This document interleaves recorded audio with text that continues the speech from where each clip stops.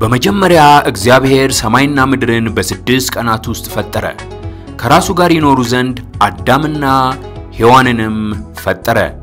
አዳምና ሔዋን የተከለከለውን ፍሬ በመብላታቸው ከእግዚአብሔር ተለዩ። ኃጢአት ወደ ምድር ገባ። ነገሮችም እጅግ የከፉ ሆኑ። እግዚአብሔርም ከኖህና ከቤተሰቡ በቀር ምድርን በሙሉ አጠፋ። እግዚአብሔር አብርሃምን ጠራውና ለብዙ አሕዛብም አባት ትሆናለህ ብሎ ቃል ገባለት። አብርሃምም ለእግዚአብሔር ታዘዘ። እግዚአብሔርም ይስሐቅ የተባለ ልጅ ሰጠው። ይስሐቅ ያዕቆብን ወለደ። ያዕቆብ 12 ልጆችን ወለደ። ዮሴፍ በያዕቆብ የተወደደ ልጅ ሆነ። ዮሴፍም በግብፅ ሀገር አስተዳዳሪ ሆኖ ተሾመ። እግዚአብሔር ዮሴፍን በመጠቀም ቤተሰቡን በግብፅ ሀገር ከረሃብ እንዲያድናቸው አደረገ።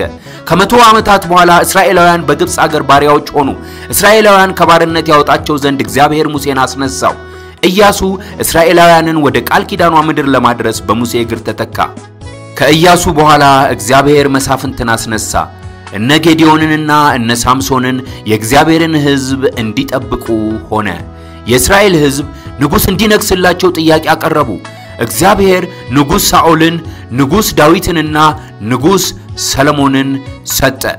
ከዛ አገዛዙ እጅግ እየተፍረከረከ መጣ። ሕዝቡ አመፀ። የእስራኤል መንግስት ተከፋፈለ። ሕዝቡ ለአምላካቸው መታዘዛቸውን አቆሙ።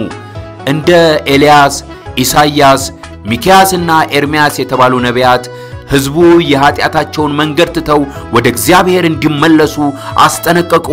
የእስራኤል ሕዝብ ማስጠንቀቂያውን በሙሉ ችላ አለ። ለእግዚአብሔር የሚታዘዙ ግን እንደ ዳንኤል ያሉ ሰዎች ተፈጠሩ።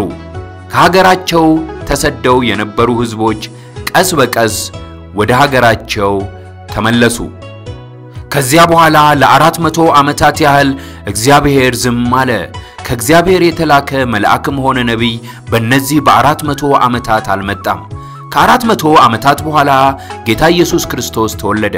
ፍጹም ቅዱስ የሆነ ሕይወትን እየኖረ እውነትን እያስተማረ ድንቅና ተአምራትን እያደረገ የእግዚአብሔር መሆኑን አስመሰከረ። የእግዚአብሔር ፍጹም ፍቅር ለሰው ልጆች ሁሉ ተገለጠ። ለኃጢአታችን በመስቀል ላይ ተሰቅሎ ሞተ። ከ3 ቀናት በኋላ ሞትን ድል አድርጎ ተነሳ። ደቀ መዛሙርቱ ወደ ዓለም ሁሉ በመሄድ ወንጌልን ሰበኩ። የክርስቶስን ፍጹም ፍቅር አስተማሩ። በሄዱባቸው ቦታዎች ቤተክርስቲያን አቋቋሙ። እኛ የዚህ ታሪክ ክፍሎች ነን። ምክንያቱም አንድ ቀን ሰማያት ተከፍተው ጌታችን ይመለሳል። ፍቅርን መናገር ይኖርብናል። ዓለምን የመቀየር ዕድል ለኛ ተሰጥቶናል።